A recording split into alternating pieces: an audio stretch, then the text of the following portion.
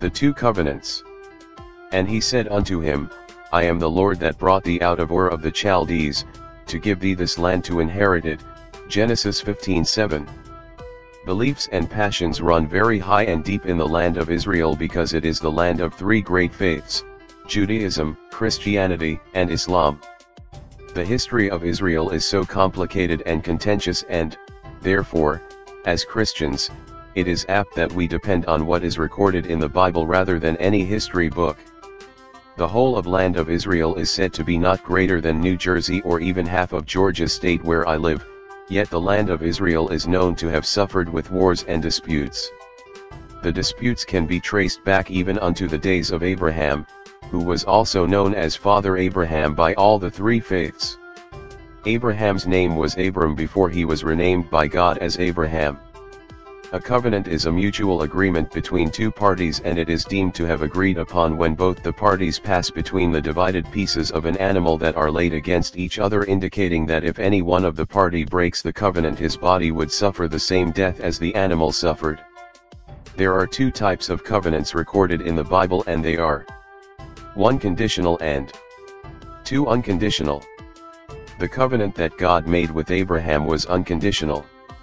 The Lord said to Abram to take an heifer of 3 years old, a she-goat of 3 years old, a ram of 3 years old, turtle dove and a young pigeon, and divide them in the midst and lay each piece one against another. Abram did as the Lord commanded him. He did not divide birds, and when the fowls came down on the carcasses, he drove them away. Reference Genesis 15:7-11. As the dusk started growing, a deep sleep fell upon Abram, and lo, a horror of great darkness fell upon him. The Lord spoke to Abram in his sleep and said to be sure that his seed shall be stranger in the land that is not theirs, and shall serve the nation which will afflict them for 400 years, and that the Lord will judge that nation. As a seal affixed to the covenant by the Lord, the burning lamp of the Lord passed between those pieces. It may be noted here that Abram did not pass between the divided pieces, which clearly indicates that it was one-sided agreement. In the same day the Lord made a covenant with Abram that he gave the land to him from the river of Egypt unto the great river, the river Euphrates. This land is commonly called as the Fertile Crescent. Obviously, as seen in the scriptures, the word of the Lord with regard to their bondage of slavery was fulfilled when the children of Israel served Pharaoh of Egypt for 400 years, and, thereafter, God judged Pharaoh and Egypt.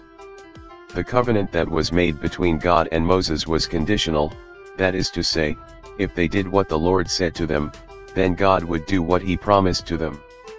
However, the covenant that the Lord made with Abram was one-sided, that is, the Lord made the covenant with Abram and he will fulfill his covenant no matter what the seed of Abram would do. God's promise will never fail, and he will not go back on any one of his promises.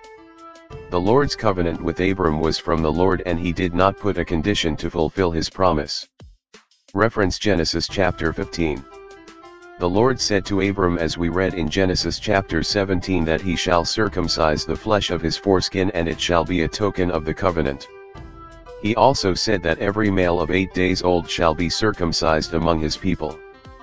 Whoever did not obey this command of the Lord was cut off from the lineage of Abram, but still the covenant the Lord made with Abram was not treated as abrogated. The Lord's promise still stands to be fulfilled in the lives of the descendants of Abraham. The Lord gave privilege to those who are bought with money by Abram and his descendants to reap the blessings of Abram when they are circumcised, and otherwise they do not. Reference Genesis 17:11-14. New Testament believer can be sure that it is not by keeping the law of Moses that the promises are inherited, but by the promise that the Lord made to Abraham. Reference Galatians 4:7, Romans 8:17, Romans 10:17, Ephesians 2:8.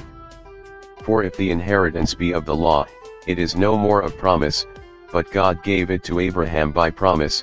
Galatians 3:18. For with the heart man believeth unto righteousness, and with the mouth confession is made unto salvation. Romans 10:10. Copyright 1997 to 2020 Leslie John, all rights reserved.